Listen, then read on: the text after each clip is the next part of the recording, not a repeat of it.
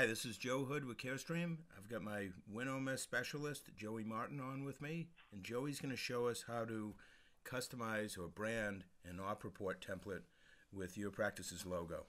Take it away, Joey. Thanks, Joe. Really appreciate it. As you see on your screen here, we are in EMR Notes.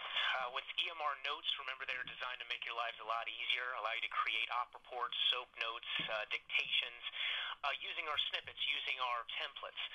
But really, one thing we wanted to make sure we did was enhance your communication with your referring doctors and any outside party to your practice.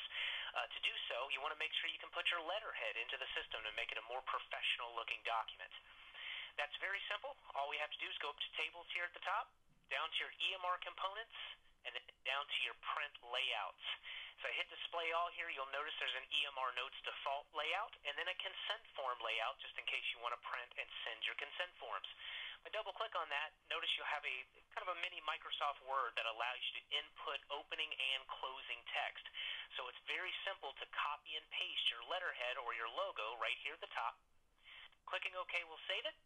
And just to show you our finished copy, here's our EMR document. I'm going to open up my note, create it as a PDF, and as I share that on the screen here, you will be able to see your finalized copy. So again, making our report a little bit more of a professional looking document. That's awesome. Thanks, Joey.